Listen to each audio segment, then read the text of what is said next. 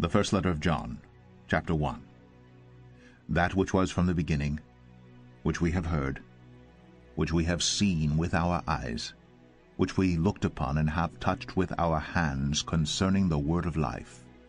The life was made manifest, and we have seen it, and testified to it, and proclaimed to you the eternal life which was with the Father, and was made manifest to us.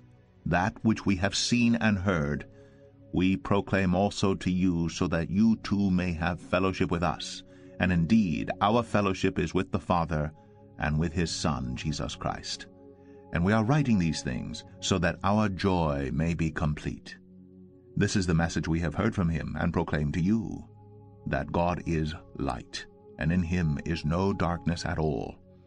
If we say we have fellowship with him while we walk in darkness, we lie, and do not practice the truth.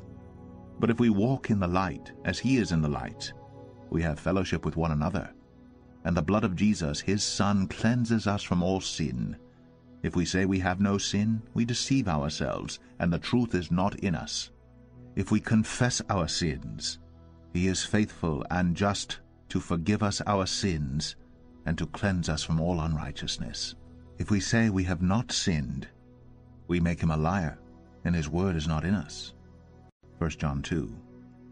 My little children, I am writing these things to you so that you may not sin. But if anyone does sin, we have an advocate with the Father, Jesus Christ the righteous. He is the propitiation for our sins, and not for ours only, but also for the sins of the whole world. And by this we know that we have come to know him, if we keep his commandments. Whoever says, I know him, but does not keep his commandments, is a liar, and the truth is not in him. But whoever keeps his word, in him truly the love of God is perfected. By this we may be sure that we are in him.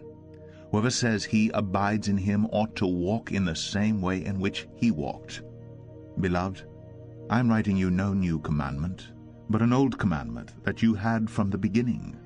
The old commandment is the word that you have heard. At the same time, it is a new commandment that I am writing to you, which is true in him and in you, because the darkness is passing away, and the true light is already shining. Whoever says he is in the light and hates his brother is still in darkness. Whoever loves his brother abides in the light, and in him there is no cause for stumbling. But whoever hates his brother is in the darkness, and walks in the darkness, and does not know where he is going, because the darkness has blinded his eyes. I am writing to you, little children, because your sins are forgiven for his name's sake. I am writing to you, fathers, because you know him who is from the beginning. I am writing to you, young men, because you have overcome the evil one. I write to you, children, because you know the Father. I write to you, fathers, because you know him who is from the beginning. I write to you, young men, because you are strong, and the word of God abides in you, and you have overcome the evil one. Do not love the world, or the things in the world. If anyone loves the world, the love of the Father is not in him. For all that is in the world, the desires of the flesh, and the desires of the eyes, and pride in possessions, is not from the Father, but is from the world. And the world is passing away along with its desires, but whoever does the will of God abides forever. Children, it is the last hour. And as you have heard that Antichrist is coming, so now many Antichrists have come. Therefore we know that it is the last hour. They went out from us, but they were not of us. For if they had been of us, they would have continued with us. But they went out, that it might become plain that they all are not of us. But you have been anointed by the Holy One, and you all have knowledge. I write to you, not because you do not know the truth, but because you know it, and because no lie is of the truth. Who is the liar but he who denies that Jesus is the Christ? This is the Antichrist, he who denies the Father and the Son. No one who denies the Son has the Father. Whoever confesses the Son has the Father also. Let what you heard from the beginning abide in you. If what you heard from the beginning abides in you, then you too will abide in the Son and in the Father. And this is the promise that he made to us, eternal life. I write these things to you about those who are trying to deceive you. But the anointing that you receive from him abides in you, and you have no need that anyone should teach you. But as his anointing teaches you about everything, and is true and is no lie, just as it has taught you, abide in him. And now, little children, abide in him, so that when he appears we may have confidence and not shrink from him in shame at his coming. If you know that he is righteous, you may be sure that everyone who practices righteousness has been born of him. 1 John 3. See what kind of love the Father has given to us, that we should be called children of God, and so we are. The reason why the world does not know us is that it did not know him. Beloved, we are God's children now, and what we will be has not yet appeared. But we know that when he appears we shall be like him, because we shall see him as he is. And everyone who thus hopes in him purifies himself as he is pure. Everyone who makes a practice of sinning also practices lawlessness. Sin is lawlessness. You know that he appeared to take away sins, and in him there is no sin. No one who abides in him keeps on sinning. No one who keeps on sinning has either seen him or known him. Little children, let no one deceive you. Whoever practices righteousness is righteous, as he is righteous. Whoever makes a practice of sinning is of the devil, for the devil has been sinning from the beginning. The reason the Son of God appeared was to destroy the works of the devil. No one born of God makes a practice of sinning, for God's seed abides in him, and he cannot keep on sinning because he has been born of God. By this it is evident who are the children of God, and who are the children of the devil. Whoever does not practice righteousness is not of God, nor is the one who does not love his brother. For this is the message that you have heard from the beginning, that we should love one another. We should not be like Cain, who was of the evil one and murdered his brother. And why did he murder him? Because his own deeds were evil and his brother's righteous. Do not be surprised, brothers, that the world hates you. We know that we have passed out of death into life, because we love the brothers. Whoever does not love abides in death. Everyone who hates his brother is a murderer, and you know that no murderer has eternal life abiding in him. By this we know love, that he laid down his life for us, and we ought to lay down our lives for the brothers. But if anyone has the world's goods, and sees his brother in need, yet closes his heart against him, how does God's love abide in him? Little children, let us not love in word or talk, but in deed and in truth. By this we shall know that we are of the truth, and reassure our heart before him. For whenever our heart condemns us, God is greater than our heart, and he knows everything. Beloved, if our heart does not condemn us, we have confidence before God, and whatever we ask we receive from him, because we keep his commandments and do what pleases him. And this is his commandment, that we believe in the name of his Son Jesus Christ, and love one another, just as he has commanded us. Whoever keeps his commandments abides in him, and he in them. And by this we know that he abides in us, by the Spirit whom he has given us. 1 John 4. Beloved, do not believe every spirit, but test the spirits to see whether they are from God. For many false prophets have gone out into the world. By this you know the Spirit of God. Every spirit that confesses that Jesus Christ has come in the flesh is from God, and every spirit that does not confess Jesus is not from God.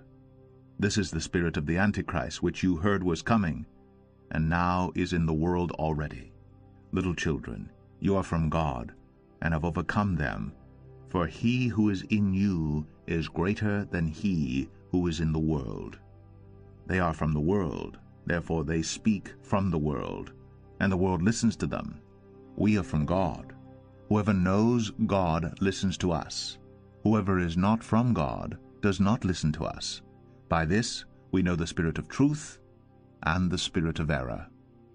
Beloved, let us love one another, for love is from God. And whoever loves has been born of God and knows God. Anyone who does not love does not know God, because God is love. In this the love of God was made manifest among us, that God sent his only Son into the world so that we might live through him. In this is love, not that we have loved God, but that he loved us, and sent his Son to be the propitiation for our sins.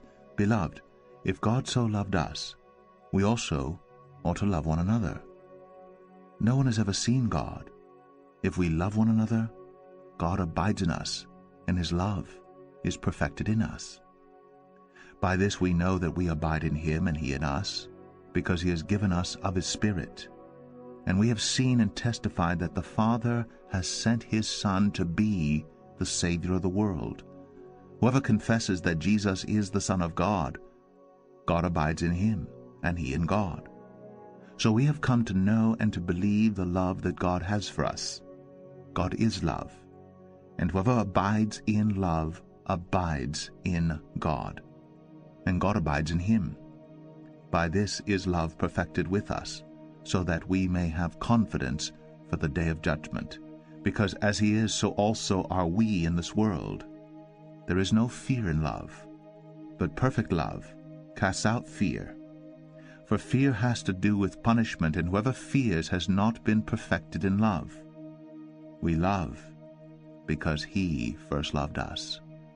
If anyone says, I love God, and hates his brother, he is a liar. For he who does not love his brother whom he has seen cannot love God whom he has not seen. And this commandment we have from him, whoever loves God must also love his brother. 1 John 5. Everyone who believes that Jesus is the Christ has been born of God. And everyone who loves the Father loves whoever has been born of him. By this we know that we love the children of God, when we love God and obey his commandments. For this is the love of God, that we keep his commandments. And his commandments are not burdensome. For everyone who has been born of God overcomes the world. And this is the victory that has overcome the world, our faith. Who is it that overcomes the world except the one who believes that Jesus is the Son of God? This is he who came by water and blood, Jesus Christ, not by the water only, but by the water and the blood. And the Spirit is the one who testifies, because the Spirit is the truth. For there are three that testify, the Spirit and the water and the blood, and these three agree. If we receive the testimony of men, the testimony of God is greater. For this is the testimony of God that he has borne concerning his Son. Whoever believes in the Son of God has the testimony in himself. Whoever does not believe God has made him a liar, because he has not believed in the testimony that God has borne concerning his Son. And this is the testimony, that God gave us eternal life, and this life is in his Son. Whoever has the Son has life. Whoever does not have the Son of God does not have life. I write these things to you who believe in the name of the Son of God, that you may know that you have eternal life. And this is the confidence that we have toward him, that if we ask anything according to his will, he hears us. And if we know that he hears us in whatever we ask, we know that we have the requests that we have asked of him. If anyone sees his brother committing a sin not leading to death, he shall ask, and God will give him life, to those who commit sins that do not lead to death. There is sin that leads to death. I do not say that one should pray for that. All wrongdoing is sin, but there is sin that does not lead to death. We know that everyone who has been born of God does not keep on sinning, but he who was born of God protects him, and the evil one does not touch him. We know that we are from God, and the whole world lies in the power of the evil one. And we know that the Son of God has come, and has given us understanding, so that we may know him who is true, and we are in him who is true, in his Son Jesus Christ. He is the true God and eternal life. Little children, keep yourselves from idols.